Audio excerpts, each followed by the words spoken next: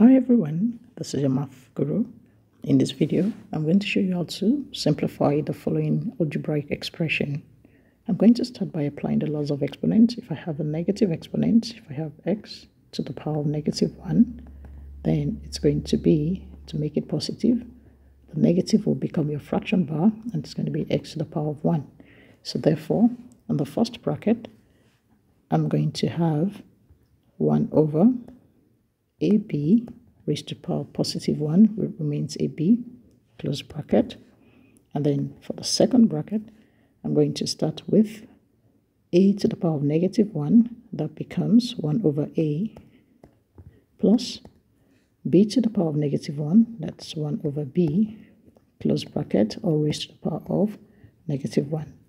So I've been able to work on 1, 2, and 3. The next step is I'm going to simplify what I have in the second bracket. I still have my 1 over a over b, close bracket. If I put them under the same denominator, that will be ab. Then I have b plus a, then -1. So now that I have been able to do that, I'm going to flip what I have. That is 1 over ab, close bracket, in bracket, ab over b plus a.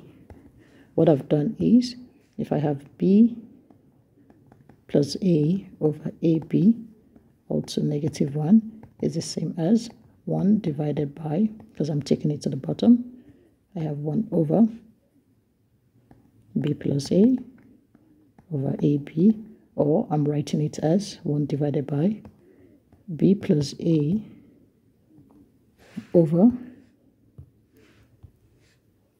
AB, close bracket, and applying the fraction law, that will be 1 times. I'm going to flip my right hand side. That will be AB over B plus A. And 1 times any value is the same, so that's AB over B plus A, which is what I have.